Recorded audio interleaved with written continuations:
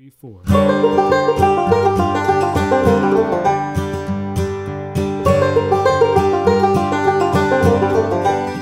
Hey, I'm Bennett Sullivan. Whether you're creating contemporary banjo songs or jamming over traditional bluegrass tunes, tying in some bluesy licks, bends, and phrasing is a great way to add more dimension to your sound and broaden your appeal beyond the scope of traditional bluegrass music. To help build out your bluesy banjo vocabulary, I've put together this collection of 30 licks which you can incorporate into your playing as is or tweak them and make your own. In this collection, we'll explore bluesy banjo lines over backing tracks in G, C, and D, which are the most common open positions. They then can be connected together to create longer lines, and also they're easily transposed with a capo. So grab your banjo and let's dive in.